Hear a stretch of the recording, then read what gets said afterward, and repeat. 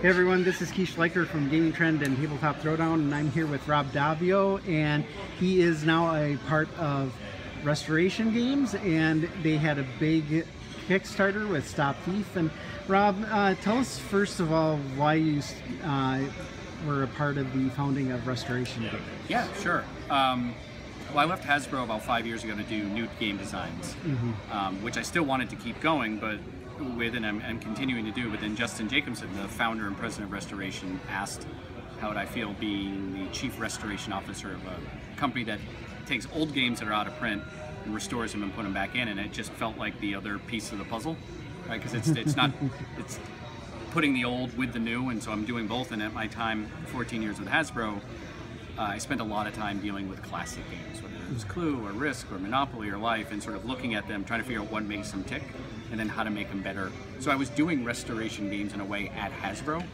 for much of my career, so it kind of primed me to be ready to do this. What are some of your early influences as far as early board games goes? When I was a kid? Yeah. You can name all the classics, and all the ones that Hasbro mostly owns, and I hit them. But I really became a gamer because of Dungeons and Dragons when I was 11. And that led me to more complicated games, like a Blood Bowl type thing, or little chit counters out of Dragon Magazine, or a game called Dragon Master, which came out in 1981, which was my first trick-taking game.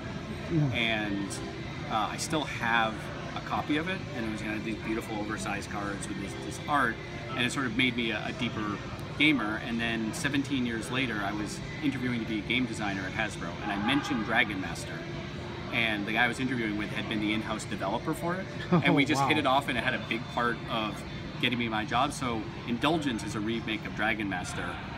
What I said when we were planning our first line is it would be bad mojo not to have this game in the line, because it made me a gamer, and then it made me a professional gamer. So this is our good luck totem for the line. It's a trick-taking game. So my influences were largely comic books and Dungeons and Dragons and Star Wars and a lot of storytelling stuff. I am at heart a storyteller and a role player, though I still do things that are more like traditional, like racing games and deduction games.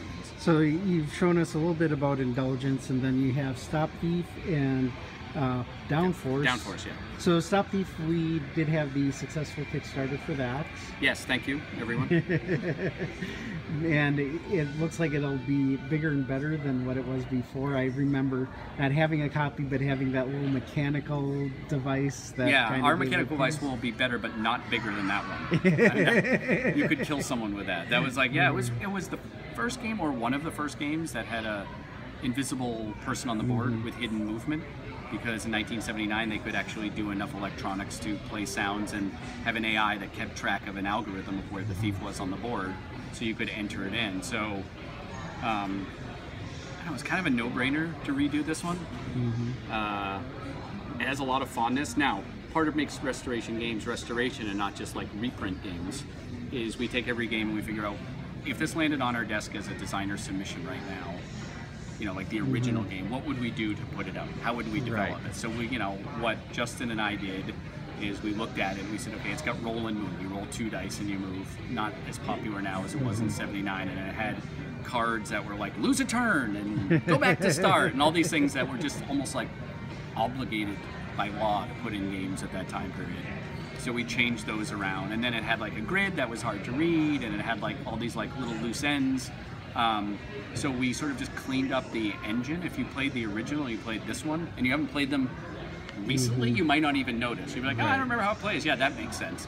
And if you have played them, people have said, oh, this is better, right? It's a little bit less random. And then the nice thing is, I got my phone right here, is instead of having a giant unit, you can play the game on your phone. I had it open, so I'll do it right here. You just load Stop Thief, and because it's a phone, not an app, we can do different difficulty settings, we can put new modes.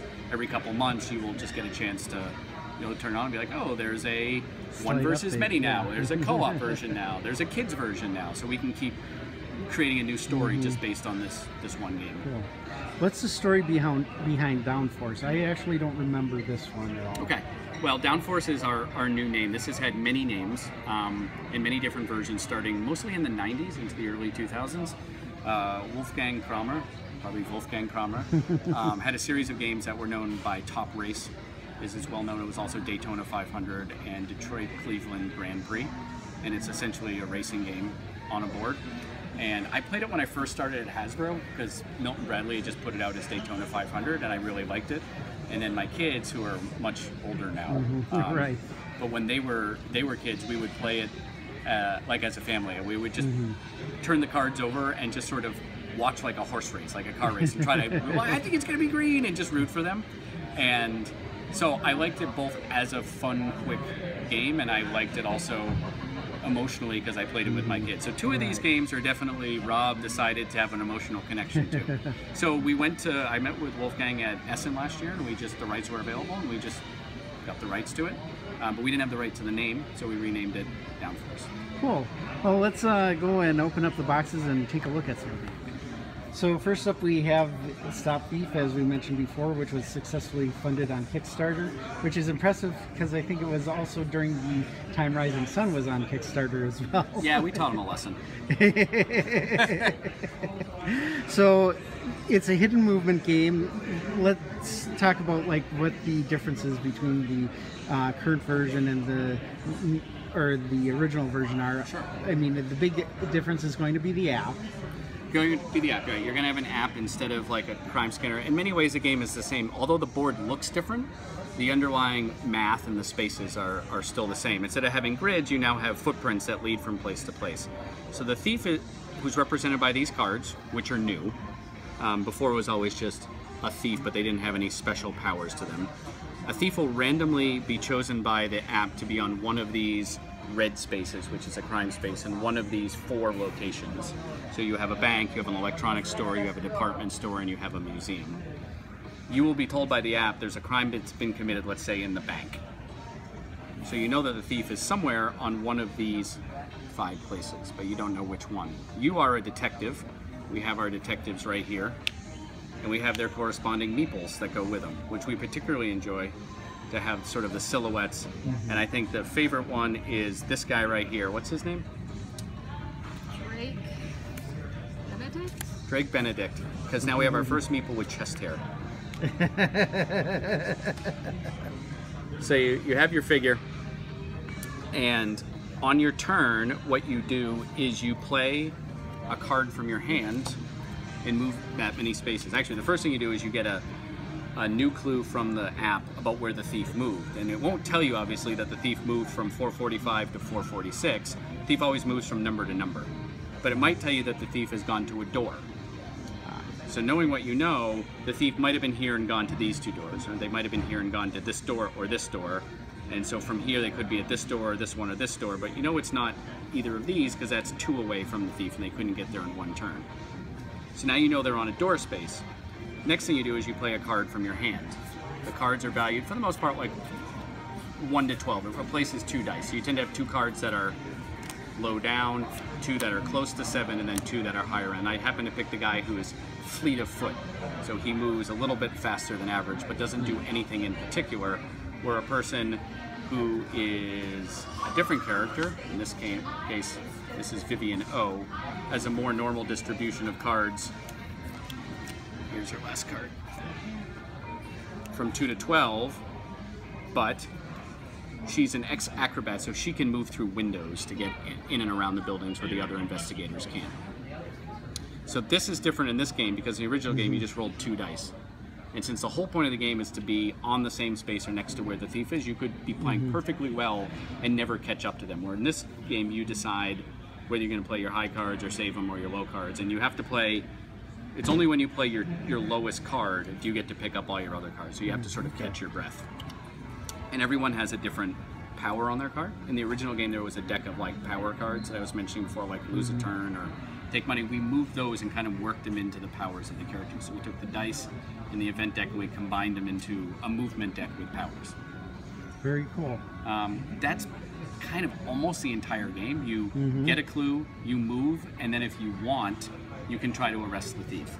And you would enter the 3-digit number of where you think they are.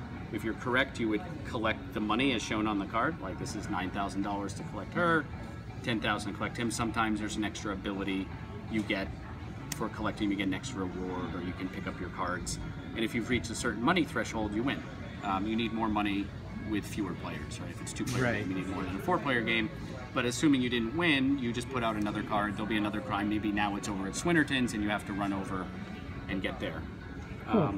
Now there's different levels of play that we're going to have right out of the gate: beginner or standard, intermediate, and advanced. And the thief gets cleverer in the advanced ones. They'll double back, and they'll take the subway, and they'll do things and make it harder for you to keep track. You also have the ability to gain a tip on your turn. You're like, I don't know where they are, I'm lost. Everyone has their second to lowest card is gain a tip. And when you gain a tip at the standard level, it literally tells you they're on 463. And when you get at intermediate level, it says, well, it's either 427 or 463. And when you do it on advanced level, it says they're somewhere either in this building or this building. So it helps, but so you get less help, and the thief gets trickier as you go. And that's about it. Probably takes half hour, 40 minutes to play the game. Cool. How many players is it going to support? It supports 2 to 4. 2 to 4, okay. And we will have a solo play that we're working on that won't come out at launch, but we're going to roll it out through the fall, which is you will just play by yourself, and you'll have a certain amount of time to catch a certain number of thieves, but they may escape. Like if they get to the subway, they escape. So you have to like capture a certain amount before a certain amount escape. We're still working on it. Cool. And do you know how much it's going to retail for? This is going to retail for $30. That's a great value for all the gameplay that you can get with this. You know, very simple mechanics, but implemented very well within it. Thank you. Yeah, we're just taking games. I mean, that's the nice part about Restoration. We can take a game that worked very well and still largely works quite well, and we just have to punch it up. And we've got thousands of games to choose from, so hopefully we pick ones that work well. Okay, and the next game that we are taking a look at is Indulgence, which forgot Dragon Master. It's a re-implementation of sort of 3 games. Dragon Master was a 1981 Milton Bradley game, the one that I sort of kind of fell in love with. And that was a remake of a 1960s Parker Brother game called Coup d'Etat, which had a Napoleonic theme, and which was based on a public domain 1920s trick-taking game called Barbu, which was like a French game, which I think also had a Napoleonic theme, and it was French, but neither of them were heavily themed. So I grew up with Dragon Master, and so it is a trick-taking game. So you're going to have a hand of cards, and the object is to win or lose certain tricks depending on what we're calling edicts. What we've done is we've moved away from the fantasy realm, and we've moved in sort of the intrigue of Renaissance Italy. So the 4 decks are the Sforzas, the Medicis, the Borgias, and the Orsinis. And you're using these various people to achieve your ends, which is to accumulate the most money and influence in Italy. The theme is very light. You know, it's a numbered cards with suits and money, but it ties it together a little bit. The object of the game is to have the most money. These are 5s and these are 1s. At the end of the game, and the end of the game is after everyone has been the dealer 3 times. So you're going to play 3 rounds. It can end earlier. If someone runs out of money, it ends, and whoever has the most money then wins. But it's a type of game where if you play trick-taking games like in Hearts, it's don't take any hearts and don't take the Queen of Spades. And you know, in Bridge, you have to make your bid. But it's sort of the same every hand. And what is intriguing about Dragon Master is there's these different edicts, and the dealer decides which edict they're going to pick for that turn. So they might look at their hand and they might pick, okay, this turn we're not going to take any Borgias. So this whole suit right here of the green suit, for every person who takes a green card, and there are 9 of them, is going to owe me, the dealer, 1 coin at the end of the hand. So I might look at my hand and decide this is the best thing, or don't take any 6s. Let's say I have all below 6 in my hand. I'm like, nope. Whoever takes 6s is going to owe me, it tells you right here, you pay 2 for each 6 taken. Or don't be the first one to take 3 tricks.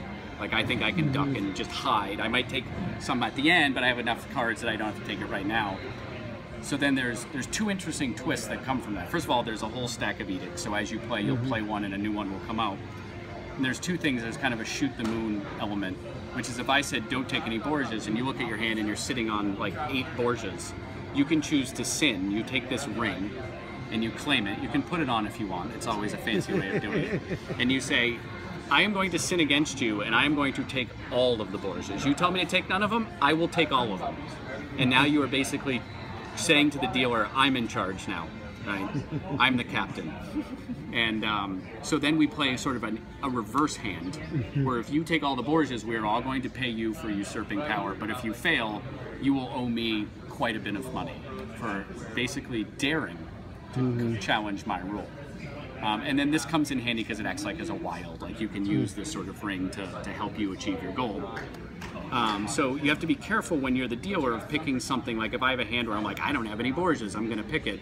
You have to be careful that someone else may have all of them and they'll attempt to sin. That's kind of the basic game, and then there are certain edicts in here that we recommend playing with the basic game because they're easier. The advanced game is where it really shines. You have all of them in here, and then everyone gets a papal bull. Once of the 3 times when you're a dealer, you don't have to use it, but most people will. Out of the 3 times, you can choose to do all 3 edicts on the track. You say, okay, papal bull, don't be the first to take 3 tricks, don't take any Borgias, don't take any 6s, and you are going to pay me for every one of those that you violate. So it's sort of like a mega super hand.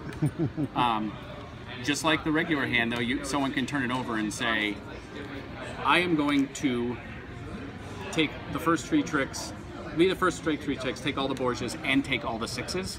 And it's kind of like this shoot the moon mega sort of thing.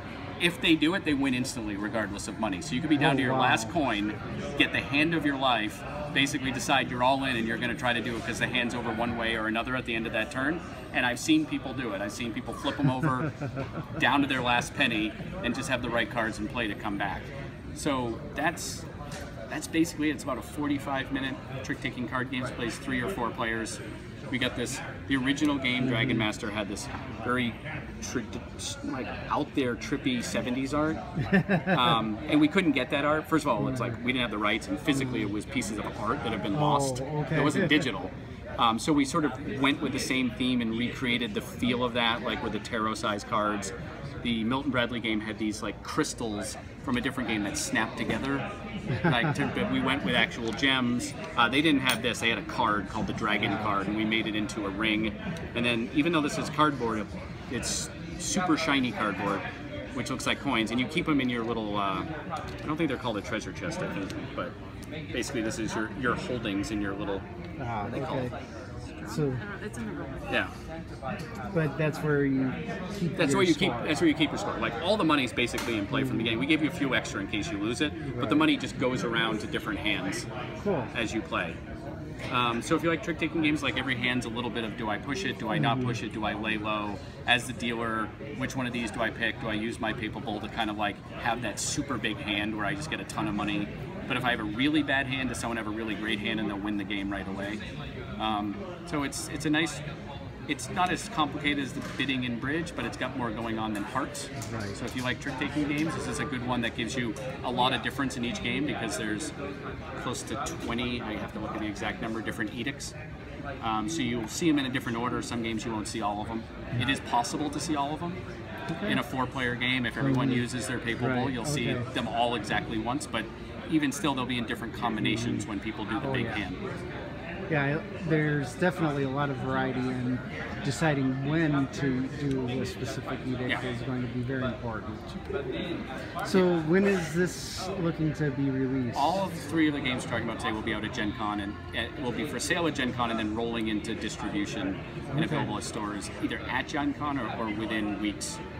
How much will this retail? This is $20. Okay. Wow, that's a lot for $20. Yeah. Great. Looking forward to seeing this one out in the stores too. And finally we have DownForce, which is a racing game, as is pretty evident by the art and the actual board itself. So what makes this different from like Formula Day? It's more of a betting game and a card management game than a racing game. Oh, okay. I was talking yesterday to someone, they said it's not really a racing game, it's a hand management and betting game, because the object of the game is to have the most money. And you're going to spend money one way, and you're going to gain money up to 4 different ways in the game. So at the start of the game, you will get a hand of cards. All of the cards will be dealt out. Occasionally in like a couple player counts, there'll be a few out of play. But basically all the cards will be in play, and the cards will have either all of those 6 different colors of the cards on them in a descending order, or they'll just have like 1 card or some combination in between. And the highest it'll be for the most part is 6, and it'll go down to 1, and then they'll be wilds, like either on the card or entire wild cards. judging your hand, you will own one or more cards that you will bid on, that if that card wins, you will get a payoff at the end of the game. So if you have the black card and the black card wins, you'll get 12 million. And if you have the blue card and it comes in fourth, you'll get 4 million. And then there'll be a very quick auction based on you like bid with your car. If I want the blue card, I might put this card down, flip it over. I've bid 6 for blue because I played the 6 blue. If it was the highest card played, I put this back in my hand, I don't lose it, and I write down that I paid for 6 for blue. Once the cards are all bought, the gameplay is very simple. I would play a card. Let's say I'm gonna play this one, which is 6 black. You always have to move forward. You can slip between diagonals. So I would go 1, 2, 3, 4, 5, 6. I have to do the top one. And then orange goes 5. 1, 2, 3, 4, 5. Yellow goes 4. 1, 2, 3, 4. Blue goes 3. 1, 2, 3. Red goes 2, and green goes 1. So there's your first card. But let's say everyone was just one step further, and then someone was going to play another card. And let's say I played, I want to play a good one here, this one. You have to play in order. So let's say I'm not the blue card. I still have this in my hand, and at some point I have to play it and move blue 6, which I don't want to. I would use to play it at this time, because I would go, okay, blue 6, 1, 2, oh, you're blocked. Your other 4 is just lost.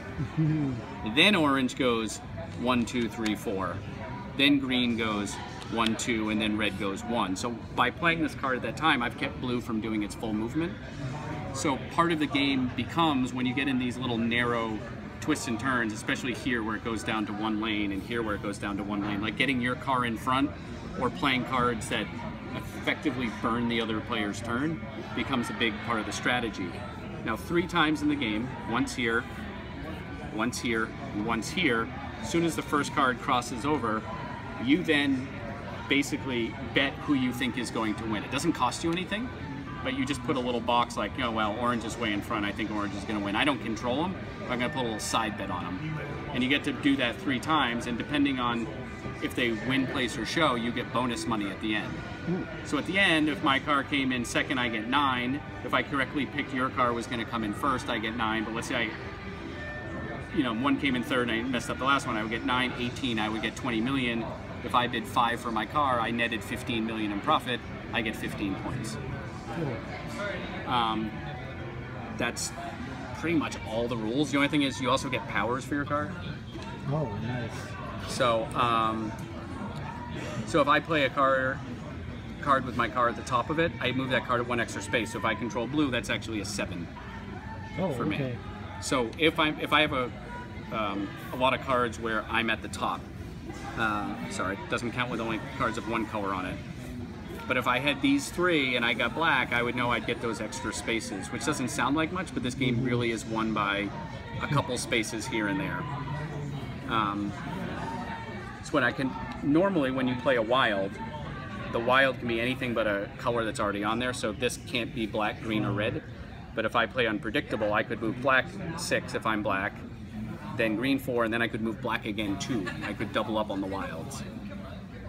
So by having these different powers, by having these cards, by betting well, you can win. And this is about a 20-minute game to play. And I'm not going to do everything, but there's a whole board on the other side with the different pinch points. This is our country board, and then there's a city board on the other side, which has a different track, so it has like different strategies of how to play it. Cool. Yeah, I mean, I like the betting aspect. I like the fact that you have some strategy in which cards you're going to play and when, and $20. No, this or 40. No, this 20 is 40. minutes. Yeah, 20 minutes, $40. 20 minutes is not long though. That's right. That's and there's rules that you can play the first game and then flip it over and play the second game and average your scores. Oh, that because it is, you do get a hand of cards, so someone could have a better hand than other, but over two hands, you're probably going to balance out. Yeah, and $40 is still phenomenal value for this. So we have a $20, a $30, and a $40 Great. one, because this thing is big. Right.